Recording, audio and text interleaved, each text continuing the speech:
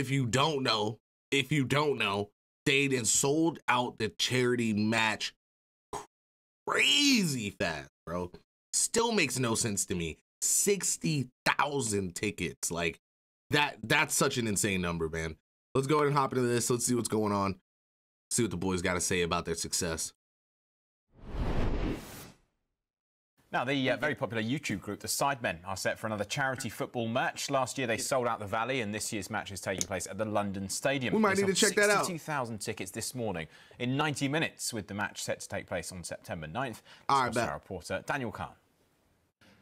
Last year, the YouTube group, the Sidemen, sold out Charlton's Valley Stadium in what was an incredible charity match. They won 8-7 on that occasion. This year, on September 9th, they've just sold out the London Stadium, West Ham's iconic Premier League venue. I'm joined by two of the Sidemen now, Ethan. Like, how crazy is that? If there's anybody that watches this that has ever been to a West Ham game before, how crazy is it to think that, like, the Sidemen are now about to pack that same arena? Like, that's wild, bro. That's wild. Like, a whole team of people it took, and, like, all of the years and years of love that it takes to, like, sell out a stadium like that, and now the Sidemen are able to do something like that, bro, and they're just gonna keep going up. Like, it's literally just gonna keep getting bigger, especially if they keep on showing out. Like, it's always a fun show.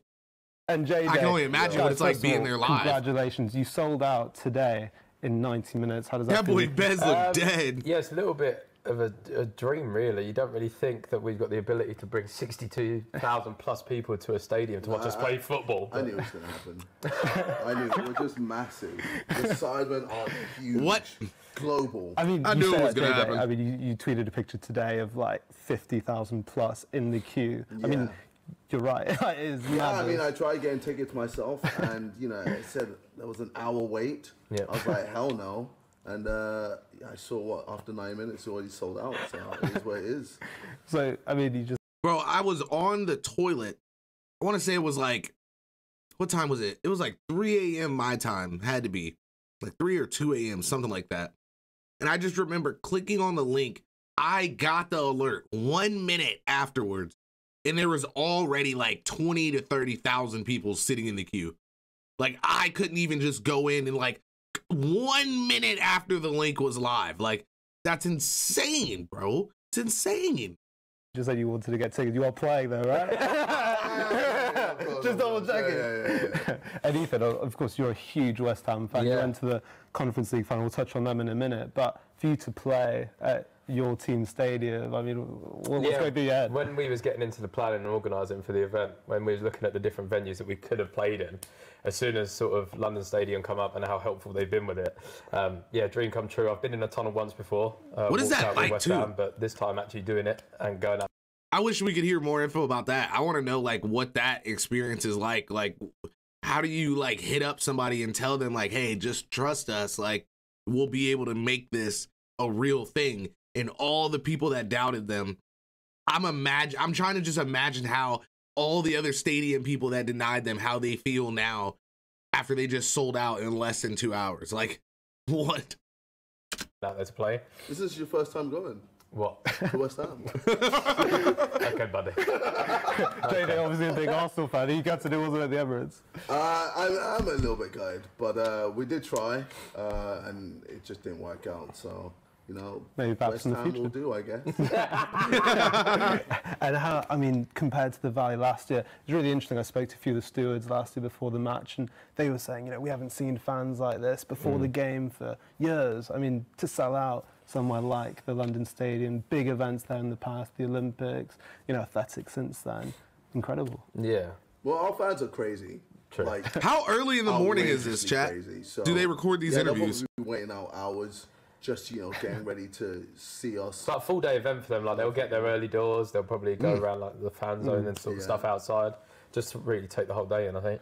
And just touching a bit on the football side of things, of course, Ethan, JJ, West Ham, Arsenal. There's one signing that's kind of dominated the summer, Declan Rice. Yeah, it looks like that's going to happen very imminently. We are friends. What happened? What happened? Give us Your the best scoop, mate. Ethan. We'll give you the scoop. No, it's very simple. Listen, footballers are here to do a job. They are employees of clubs, and if someone offers you a raise or a better position at a job, you're going to take it, aren't you? So.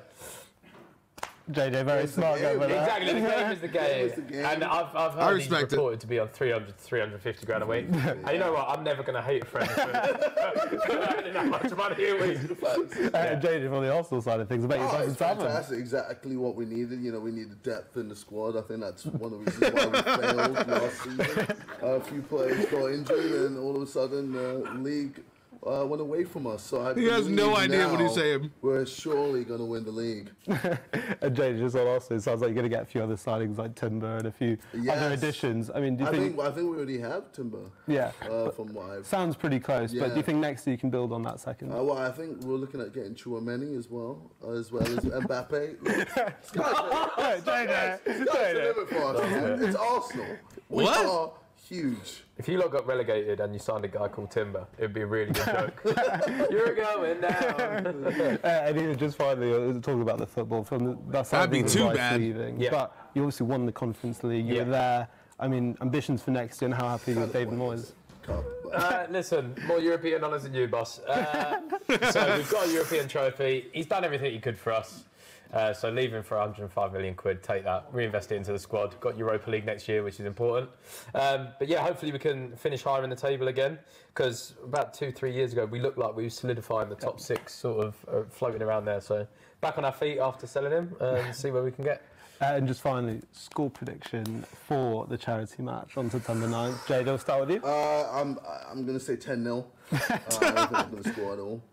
Okay. Yeah. You're really confident. Yeah. Do you already have like a goalkeeper? 10-0. Do you already have a good idea of they're not going to concede anything? Really, really good goalkeeper who's going to make sure no goals enter the back of the net.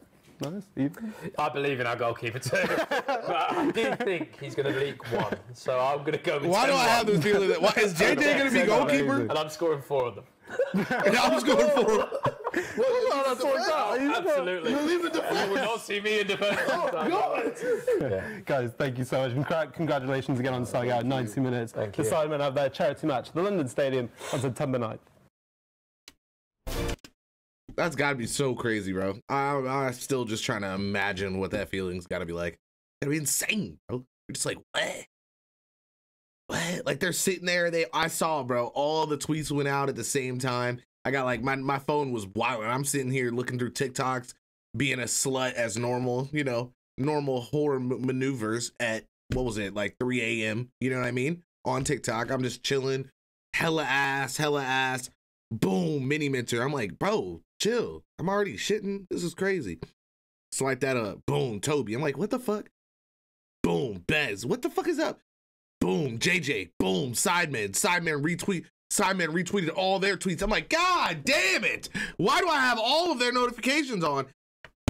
And then boom, bro. As soon as I got done pooping, laid down a little bit, I woke up. They were sold out. They were sold out. Crazy. Crazy, man. Congratulations to the bros, man. I hope they keep going crazy.